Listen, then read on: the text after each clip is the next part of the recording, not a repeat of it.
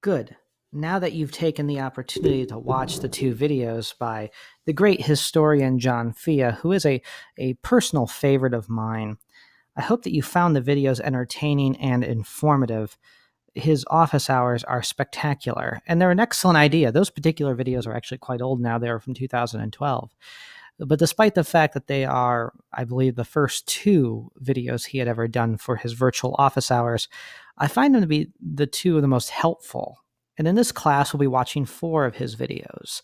We'll be watching the first 2, and we'll be watching video number 3 and video number 4 near the end of the course. We'll talk about things like presentism and memory and things of that nature. Now, you notice that memory was one of the terms that we had listed here today. I won't be talking about it much, but just keep it in the back of your mind because I will mention it offhand, but it will not be the key focus of our discussion. So here we are back at this week's lecture. You can see I've also done a little touching up on this slide because I had forgotten to do that before I began recording. So now that you've watched John Fia, now that you've know what history is not, reflect on his video and think about what history is and what historians do. And we will continue our discussion here, certainly touching on a lot of what he mentioned in his videos.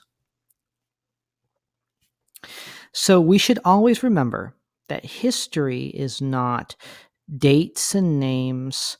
It's not just being given multiple choice tests or being forced to remember things.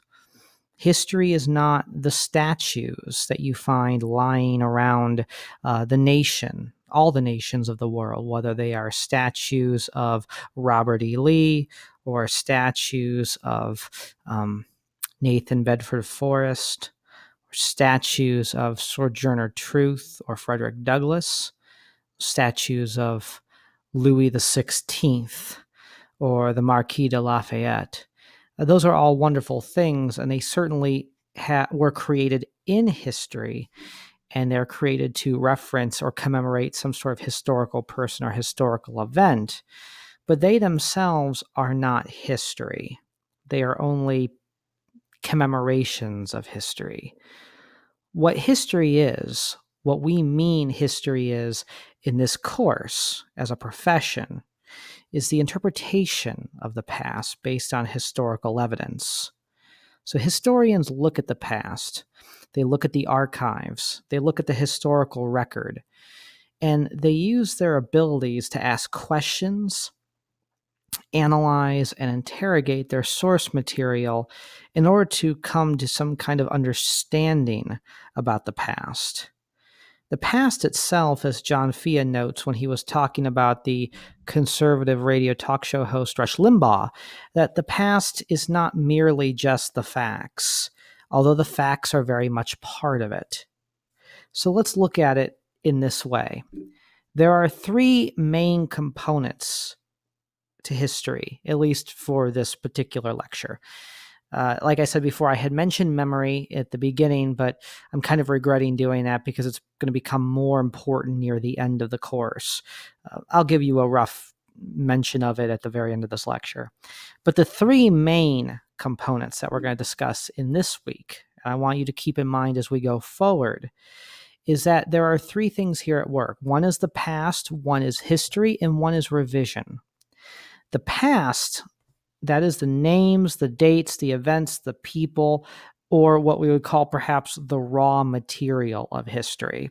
So think of history as like a housing project, a construction project, some sort of thing where you have to, if we have any engineers in the class, I don't know if we do, but if we have any engineers in the class, something that needs to be built. The past is the nuts and bolts that hold everything together. You can't build a bridge without nuts and bolts. You can think about interesting bridge designs and architectural designs to the cows come home. But it means nothing if you don't have the wood, the iron, the bolts, the steel, the cables, and the manpower to put it all together. So the past are those raw materials. History, on the other hand, is an interpretation of those raw materials, those pieces of evidence. And it's done using historical evidence, mainly primary sources, which we'll get into in a moment. Historians, as John Fee, I believe, notes, historians are interested not necessarily in what has happened, but why it happened and what its overall importance is and its impact. So historians are attempting to bring context and importance to events, because without historians doing that, then the history really is, or I should say the past, the historical record, time, is simply just one damn thing after the other. It would just be a battle and a battle and a battle and a death and a murder and a birth and so on and so forth, and all of these different things. Historians try to bring a certain degree of structure and understanding of the past for various reasons and purposes, which we'll discuss at the end of the semester in greater detail. But for right now, they are interested in that why, and also maybe the how and its overall arching importance. And they do this by revising history. Revision, as you can see here, is the act of examining and re-examining the past and historical sources, trying to look at it in different ways and with fresh eyes to gain a different perspective. So if history was, say, always conducted by upper class white men, despite their best efforts, it will always be written by upper class white men. Now, that's nothing wrong with being upper class white male. I'm not upper class, but I am a white male. But historical perspective comes from different types of people looking at different sources and different types of people looking at the same source, trying to grapple with that evidence, trying to understand it. It is what some people have referred to as a conversation among scholars, and not just scholars who are alive today like me and you.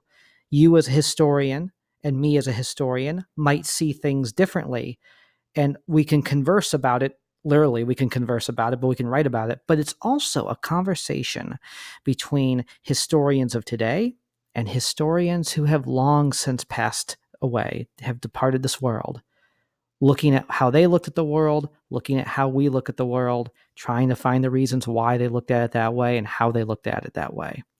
It's complicated. And like I said, don't worry, I'm not going to make this into a graduate level course or a history major course for you.